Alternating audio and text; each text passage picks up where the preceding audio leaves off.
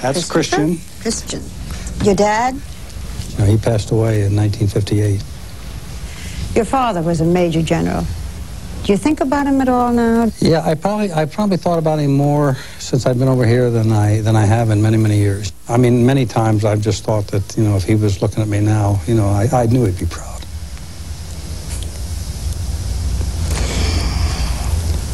You know, there are certain questions I ask you, like about your father, and the tears come to your eyes.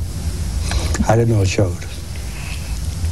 The old picture of generals don't cry. Generals don't get tears in their eyes. Sure they do.